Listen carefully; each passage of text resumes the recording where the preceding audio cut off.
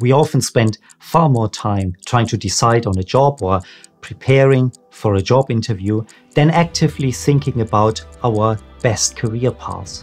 And especially when you are also trying to decide on a career change, it is vital that you have all that information that you need, that you in the future will be in a happy career, one that fits and suits your purpose. Now, the irony of the situation is that the very same questions that we are typically asked in a job interview are also the questions that can help us, make us more secure in our career choice.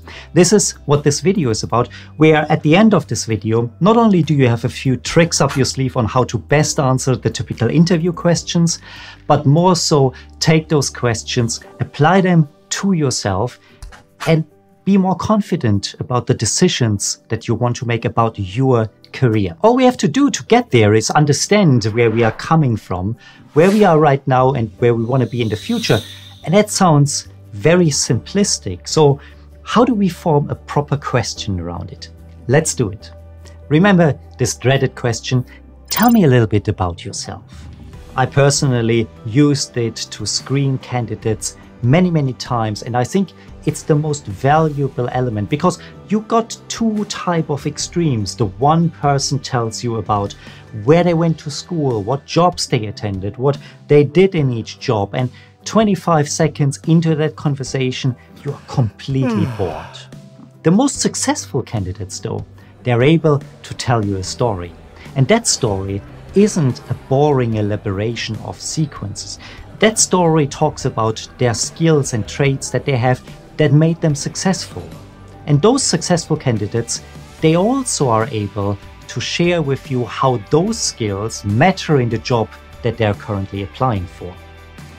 Are you able to tell a concise story about your life? Not about the different stages that you went through in life, but the skills and traits that are the golden thread through your life, the things that made you successful. Imagine when you are able to tell yourself that story, how far more secure you are in your career choices. There is something else though, because by telling yourself that story, you also give yourself an opportunity to discover your self-image. And self-image is very important, especially when making a career change.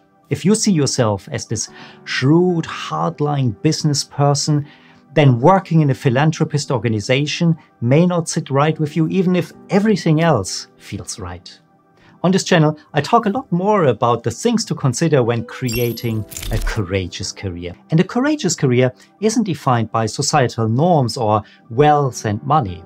It is purely defined by the fact whether the career fits your life, whether it's aligned with your life. And if this is something that you pursue, then welcome to this community. Subscribe as well to stay in touch. Now, we talked about where we are coming from. Now we have to talk about where we are right now. And a typical question you get asked is, what are your strengths and weaknesses? And very naturally, in an interview environment, you want to portray yourself in the best possible light, and that's the right thing to do. Now, what I do want you to do, though, is be perfectly, brutally honest with yourself here, because this is about you. This is about understanding yourself. If you're easily bored, don't choose a job where there is lots of routine. If you enjoy working with people, then considering a career that's purely based on technical skills may sound really cool, but it's not for you. And then we often hear, follow your passion, and that's not true either. Doing something purely out of passion, that's called a hobby. But you have to pair it with your abilities and your strengths to monetize on it. So that's the past and the present. What about the future? And we often get asked, where do you see yourself in 5 years' time? And actually, that's a fairly simple question to answer in the context of a job. Because a job has a natural progression, you can see yourself in it, and you form a natural story about where you might be in 5 years' time. But in the context of our lives or a career change, this is very different. Sometimes we often live our life from job to job and see it as a continual progression. But the question when it comes to a career change is, how will it change your life in 5 years' time? Not your job, not something that you do. So take a moment or two and ask yourself, how will your career change enrich your life? That might give you a little bit more food for thought, as much as the video on the screen here right now. Now, if you like what you hear, please drop me a like here for this video. It really helps the channel and helps spreading the message further. I will see you in the next video. Take care.